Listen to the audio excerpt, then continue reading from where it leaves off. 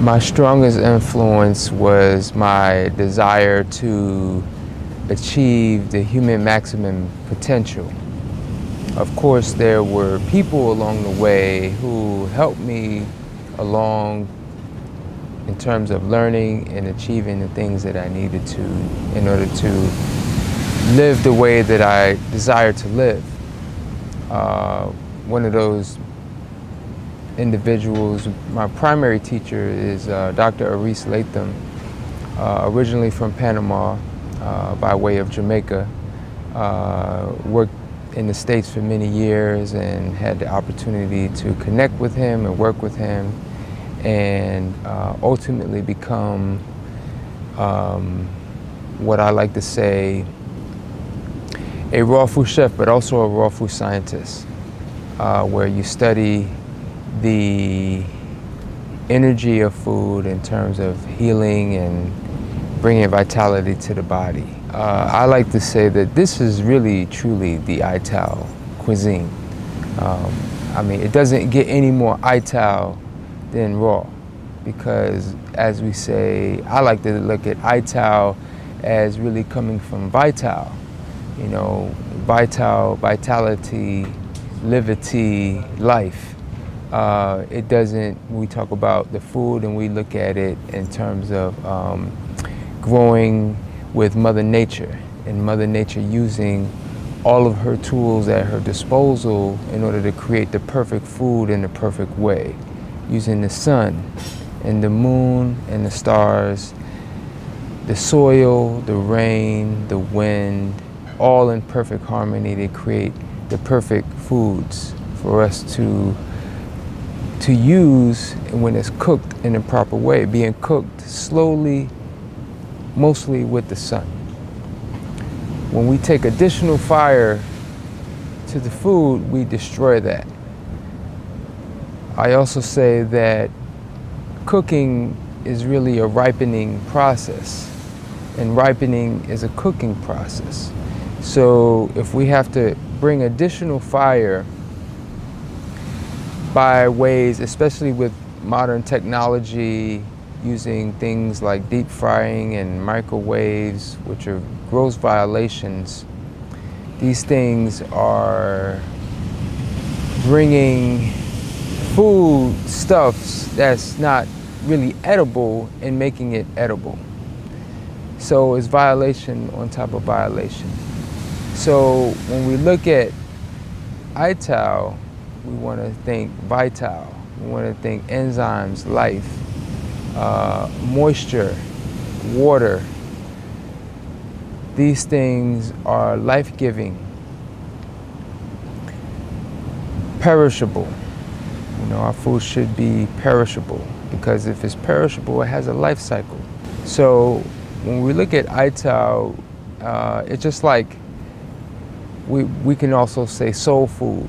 You know, in the U.S., you know, African Americans are credited with the creation of soul food. And it's the same thing.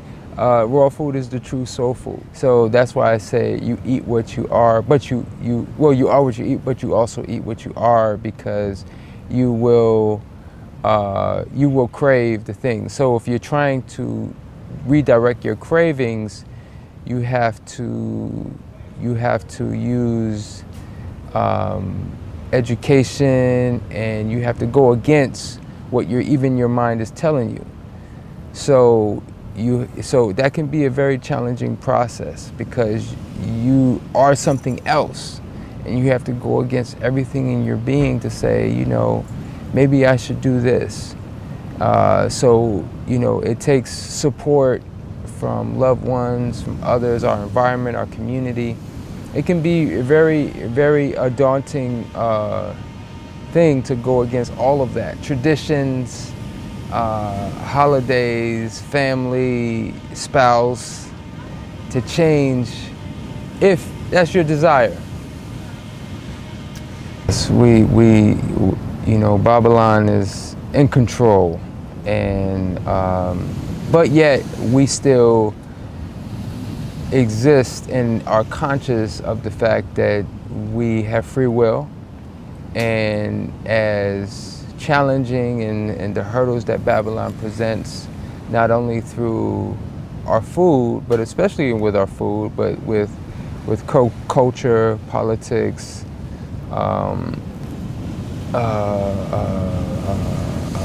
justice. It is a war, definitely, and we're all here, and that's why we're even here today, fighting the good fight. Unfortunately, it's never the masses that are in search of the truth. Maybe it's always been that way, but it doesn't stop us, and it should never stop us from trying to do as best we can, because it's all about love and peace and harmony, justice, joy, all of those beautiful things. So, you know, existing in Babylon, it's like you in the world but not of the world. And I think that we all have a power and an influence to do better. We may not be able to change the things as they are, but we can. We do have the power to change, and it starts with us. You know, one of the things is it was funny to me because, yeah, we are really. This is, you know, there's a lot of preparation involved, and yeah, making. I mean, again, we make some concessions. We're not making our own vinegar. We're not making, you know, because obviously all these things. I mean, most of these things, again, you know, I say that your food should look like your garden, or you should recognize the things on your plate. If you could recognize them in a garden, then you're doing okay. Like a lot of the things we eat are not recognizable. It's like, where did that come from? Here is real culture, and real culture starts with your food. And when we look at food as life, food is the true currency. The way Babylon controls the world is the fact that because you have the sun and you have so much life here, there's really nothing else that you need. So Babylon, in order to control a place like this, it has to use economic tactics, because it understands that, like, when you control the food, you can basically control the people.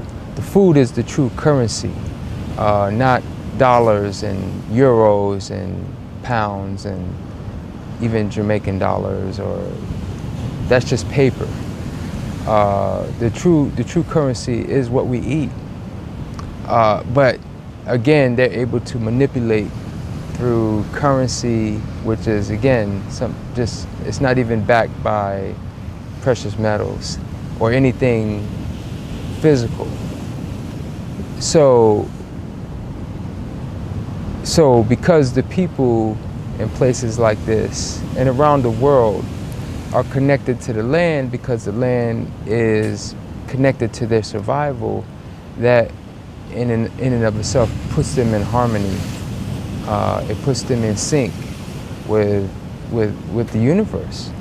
And you know, we can frown upon that in our modern society, because they're like, oh, they're primitive. But that primitive is heaven, is heaven-like. That's paradise. We got it backwards.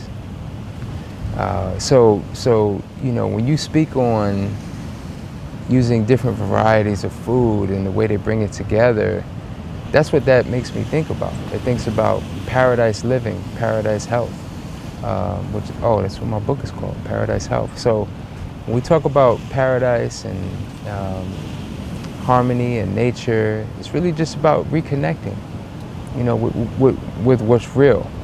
Food as the true currency. And when we come to environments like this, we can really be at one. Again, we're in the heart of Babylon. Washington D.C., right downtown. But it's important because a lot of us are there, including myself, and it's important for me to even come here and spend a week or 2 weeks out of the year to get away, to reconnect, in order for me to be able to serve. Because there's a lot of souls there, and I know for me that's where I'm meant to be at this place in time. But we're serving the best that we can in that area. So we're able to get coconuts from Florida. We do get ackee. It's not as good as it is here, of course, but we're using the best that we can. We're doing the best that we can do in terms of using the best foods that we can get our hands on and preparing it in the best way. You know, we make our own sauces. We do everything that Mother Nature allows us to do. You know, I say that the raw food chef is truly Mother Nature's chef, because we're taking the food as she's already prepared and just bringing it together in a harmonious way, like a song where you have different instruments. We're bringing in all those different instruments, the spice, the sweet, the salt, the oils, all of those things in a harmonious way, so it's so pleasant to the palate. Yeah. One of the biggest violations that's affecting the globe is the farming of cattle, and that in and of itself, becoming even just not even raw, but a vegetarian would do so much for the planet. Becoming raw, what it does is it takes it another level, because you know, with our vegetarian friends, I've seen that they're more concerned with the cruelty to animals, which is a positive thing. But I say, well, what about this animal? You know, this body is an animal, and when we treat this animal with the utmost highness and respect of giving it the living food that Mother Nature creates, then it puts everything else in sync with everything that you're talking about, politically, socially, economically, emotionally. I mean, we're covering the complete spectrum of socio-economic, culture, politics, everything. So yes, we have to continue. Again, it's a war, and we have to continue to fight the good fight. We have to continue to become leaders, look to inspire our each one teach one, fellow man and woman, brother, sister, mother, daughter. We have to continue that every individual is a powerful person that's on this planet and here to move us in the right direction. We all have an incredible influence. So it's all about just tapping into that, working on ourselves, and as we work on ourselves, we're influencing the world. Right. Well, we live in a consumer-driven world, and the main thing that we consume is food. We overconsume food. Because we're consuming the wrong food, it forces us to overconsume in general. Just as a drug addict, the most powerful drugs allow the drug addict to use them more, further spiraling them down the rabbit hole. So this empty food, empty nutrition, overcooked, overprocessed, it doesn't feed, it fools you, but it's a false filling. So we have to go back to whole foods, real foods, raw foods that are produced in harmony with nature. They're complete. When you eat this type of food prepared in the right kind of way, it's only necessary to eat once per day. It's not necessary to eat 3 or 4 times a day. So fasting is the original medicine. It is really the only one and true medicine. If we're not talking about fasting, we're not talking about health and longevity. It's just part and parcel with it. And it truly, ultimately, is freedom.